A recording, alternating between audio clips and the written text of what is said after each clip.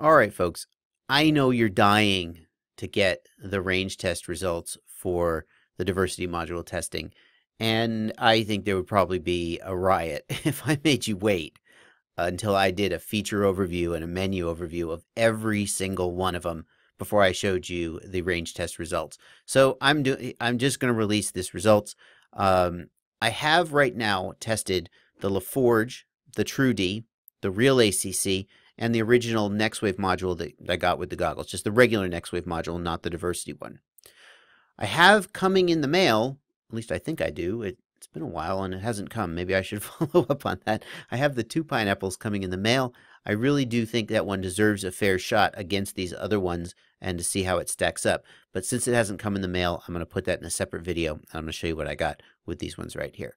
Let me tell you about the equipment I'm using in this test. So first of all, on the diversity modules, I am using the standard Lumineer 8 dBi mini patch antenna, and this is a Foxeer 5.8 gigahertz circular polarized antenna. Now we could debate the merits of that antenna. It's certainly not a top-end antenna like a TBS Triumph or something like that, but it's all the same gear, so it's apples to apples, right? And in fact, in some sense, using a worse antenna actually makes the test results more valid because it means we'll see breakup and bad signal coming sooner, and we'll really test the ability of the receiver modules themselves to pull in the signal. On the copter, I have the exact same antenna, and I have a TS5823 32 channel 200 milliwatt video transmitter. Again, not a top-of-the-line video transmitter, but it's the same for all the tests, so it's apples to apples, and that's what really matters. Here we are looking at a satellite image of my lovely home. And I do that because when I show you where I flew, when I show you the first-person view of me flying, I want you to understand where I am. And as much as you might watch me fly FPV around my house, you might not have a perspective really on where everything is and why I did what I did. So first of all, I am standing in the tests right here. Okay? That's where I typically stand when I fly. And I want you to know that I stood so that the patch antenna was facing right at the barn. And the reason I did that is because flying behind the barn is usually the area where I get the most breakup. So as I fly through these trees right here, that's where I tend to get the most breakup. And the reason is, number one, the distance has gotten high, and number two, I'm flying behind the barn. If we zoom out a little bit, I also want to call your attention to this little area up here. During the flight test, you'll see that I fly into this area and I just do some circles for a little while. And if you look at the path here, again, bear in mind that the patch antenna is facing this way, so I am almost certainly outside the beam width of the patch. So I'm probably diversity crossed over onto the regular cloverleaf antenna at that point.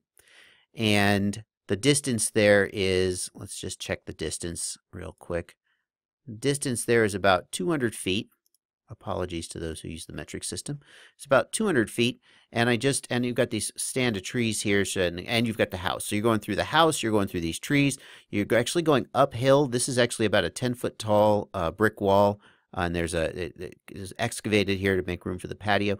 So there's quite a lot of obstruction, and this is probably one of the weakest areas I can possibly fly in anywhere on the property, and that's of course why I picked it. I also did a test where I fly down, thanks to the magic of 3D, I can show you. Isn't that freaking cool? I fly down into this area here, this excavated sort of dugout area, and I do that because this is a concrete retaining wall, and if I fly down into this corner here, you can see that if I'm standing right here, that's a really bad area for RF reception. And maybe I'm getting a reflected signal off of this wall, who knows? But if I'm standing here and I'm just tucked my copter down into this area here, it's that if you can get a signal there, that really says something. You're certainly not getting a signal through all this earth, or the earth is definitely absorbing the signal. Anything you're getting is reflected and probably really challenging environment. So I did some little circles down in that area as well. Those are the main tests that I performed. Now let's take a look at the results and see how each of the modules did. So we're going to start with this line behind the barn, and I'm going to show you each of the modules one after the other, and then all on the same screen, and you can compare them. I'm not telling you which module is which. I'm just going to number them. I'll keep the numbering consistent throughout the testing. You can make your own notes about what you notice about each one, pick your favorite, and then at the very end, don't jump to the end to find out. At the very end, you'll be able to find out which one you thought was best. See, that's science. Isn't that great? The exception to that is, as you'll see in a minute, the Clearview module, which is number 5.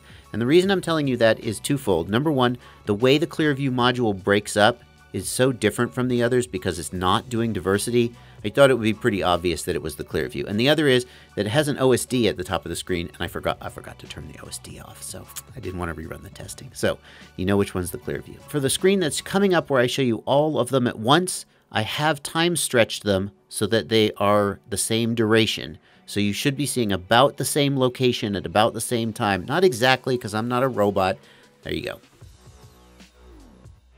Now we come to the top of the hill testing. That's what I call it anyway. It's this area up at the corner of my property, which is behind all the trees and behind the house and up the 10-foot brick wall and so forth and so forth. Basically the worst place I could find on my property for video reception. And I do some circles here. Again, I'm not robotically precise about exact location and altitude, but I just do some meandering circles in the area. You can decide for yourself how you think it looks. As you watch this, I do want to point out to you that the subjective experience I remember from flying, and I've noticed this before, not just in this testing, is that the DVR playback looks worse than what I remember seeing in the goggles. These big white slashes across the screen, I see those glitches while I'm flying, but they are much less pronounced and much less disruptive. Since all these devices are being recorded by the exact same DVR, it's still an apples-to-apples comparison. But if you're watching this and going, wow, that looks a lot worse than what I see when I fly at my house. Yeah, well, it looks a lot worse than what I see when I fly at my house, too. I don't know why the DVR seems to look worse. It's true for every DVR I've used. Maybe it's just my brain sort of filters it out or something.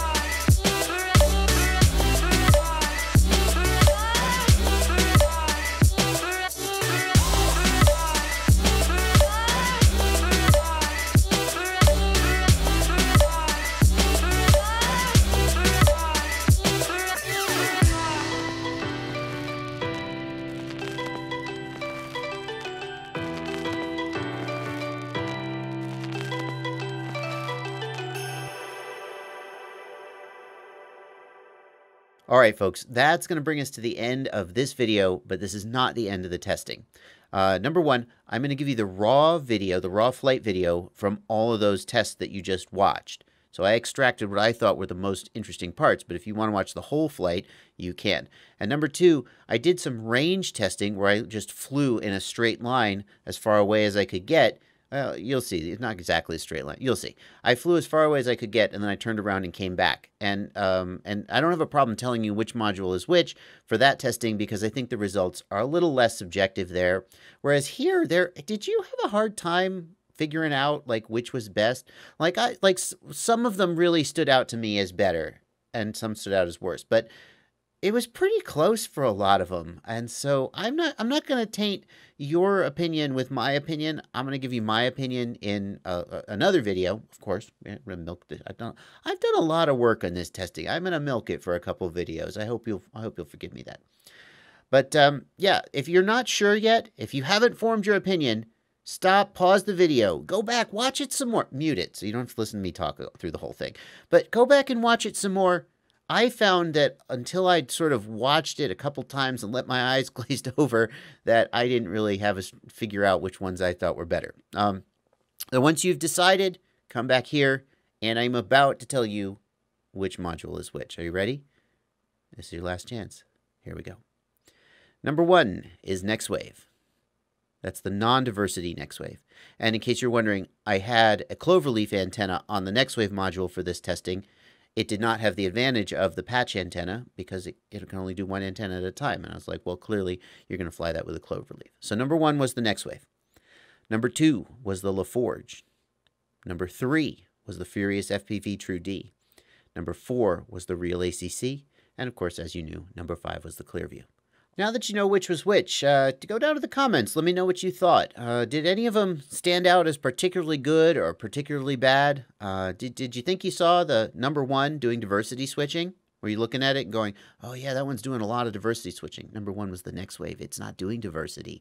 So if you thought you saw diversity switching on number one, you should recheck your assumptions. Okay. What did you think of the Clearview? It's pretty different, isn't it? Definitely go watch the whole Clearview flight, even the raw video, even if you're not going to watch any of the others. Definitely go check that one out. It has a really different way that it breaks up when it gets at the edge of its range. But is its range really better? We're going to do a range test on the next video and check it out. Anyway, that's it for this video. Thanks for watching. I hope this was really educational. I hope it helps you decide which of these to go with. But remember, range isn't everything. Price and features also factor in. So watch the other videos if you want to see how that stacks up. And as always, happy flying.